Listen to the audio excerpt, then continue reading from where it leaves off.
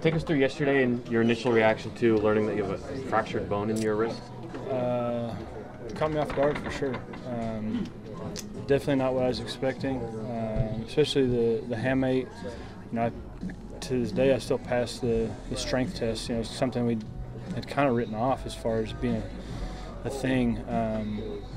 So yeah, it caught me off guard, surprised, and definitely wasn't expecting to be told I had a fractured bone. I know you said you were maybe getting a little more information today. Did you get more clarity on what exactly? Yeah, we were just trying to confirm surgery, and we're trying to get done as quickly as possible because that just speeds up the recovery process. Would have loved to be able to do it yesterday, but that's just not the nature of it. So we're still finalizing which day, but it'll be early this week that we get taken care of. Is it still kind of trying to figure out when it happened, or? Yeah, I don't know when it happened. The doctor said I've been dealing with it for a while. It finally just got to a point where the pain tolerance wasn't. I just couldn't do it anymore.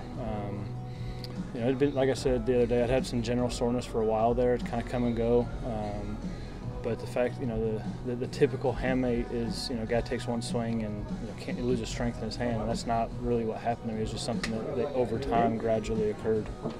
Is your understanding that, I know you can't tell for sure, but 6 weeks, is that return to play or return to kind of like full baseball? Yeah, that's from what I've been told, 6 weeks is the average return time.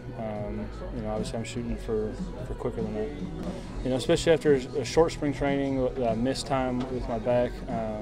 I finally had gotten to a point where I felt like I was comfortable and things were starting to click, and it's just another setback, but it's something that I'll deal with and we'll get through. How long had it been bothering you? Several weeks. And honestly for me, it's something that I would feel like maybe in the cage or during batting practice. That, once the game started, the adrenaline, it was there, but it wasn't prohibiting. When I first said something, it was on Tuesday when I could feel it and I was catching, and that's when I said, there's something that I need to voice. If I can feel it while catching a baseball, there's something I need to say. I'm going to be borrowing Dom Smith's left-hand catcher's glove, so I'll go squat and turn the machine down a little bit slower, so I'm not used to catching with that side. But I'll be able to do pretty much everything except swing a bat with two hands. You can lift like you usually would. Yeah, obviously post-op there'll be a few days where I have to recover, but the plan is to stay in as close to baseball shape as possible.